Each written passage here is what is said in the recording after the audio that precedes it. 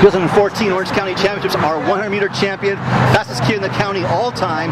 Today he backs it up. He ties the win legal meet record at 10:53. This is Curtis Godin, the senior from Mater Dei High School. First off, in that race, how did you feel overall? A bit of nerves, a lot of spotlight running so well, or did you feel pretty good and relaxed going in? I felt pretty relaxed, but because all the announcing before, a little built up, but felt pretty good overall. All right, how did you feel your race was technique-wise? Technically, how was it? Were you pleased? It was okay. My start I felt was pretty slow. I've been trying to work on that, but it's hard in the meet because you don't really think about stuff. But overall, I think it was good.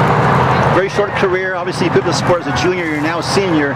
You're going so fast, so quickly in your career. How surprising is all this success to you? Pretty surprising. It started to calm down a little bit, my surprises, but yeah, definitely took me by surprise. You have a target on your back from all the top sprinters in the state. How do you feel about that? Kind of like it. It's competition. You're handling it very well. You've got coming up still the 200. No 4x4 today, correct? No, we might do that. You might. Depending if we need it. Wow, outstanding. Yeah. All right, once again, our 100-meter champion, fastest kid in the county, fastest kid in the state, Curtis Godin out of Mater Dei High School, 10:53, win legal. Thank you.